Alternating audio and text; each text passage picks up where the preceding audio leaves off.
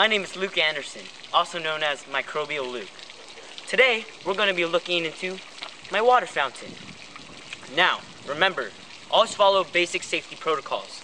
Safety glasses, closed-toed shoes, turkey baster in lower pocket, and wear your gloves. Now, let's go look inside of, oh, that's backwards. All right, let's go look inside of my water fountain. As you can see here, we have arrived at the water fountain.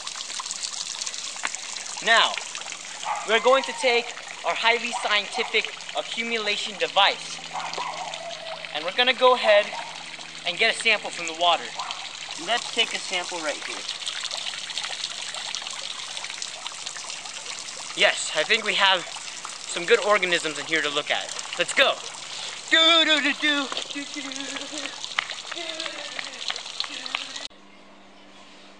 We have arrived at our highly scientific, top secret, NASA-funded laboratory.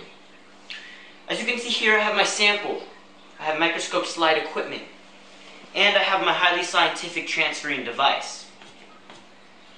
What we're going to do is take a new microscope slide, making sure to only touch it on the edges, to not scuff up the center.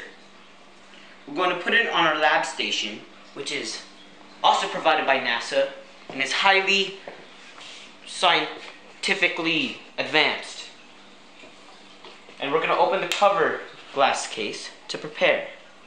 We're going to take our sample, and using our transferring device, take a bit of the water. Now remember, you only need a little bit of water to have a good slide. I'm going to come over here, and we're going to go right there. And that's okay if you don't hit the center. Now I'm going to use this napkin to dab up a little bit of extra water over here. Once that's gone, I'm going to take a cover slip, connect it at a 45-degree angle with the water. Once it connects, I'm going to drop it. And now we have a masterfully, internationally resounded, created slide. Let's head over to the microscope.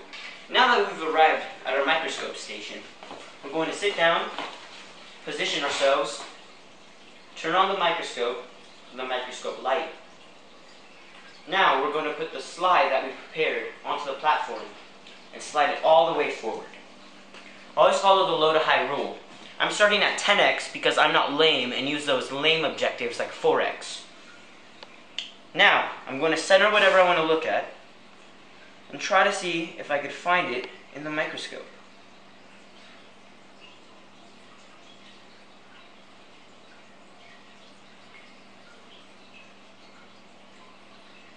Oh wow.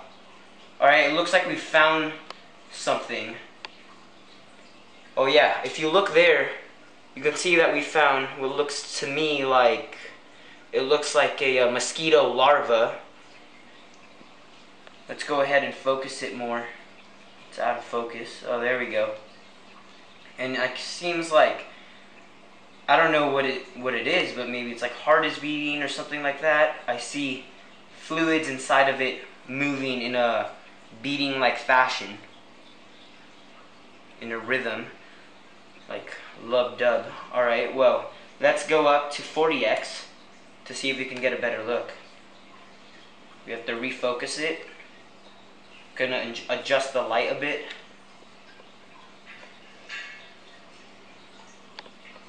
Now we can position what we want to look at.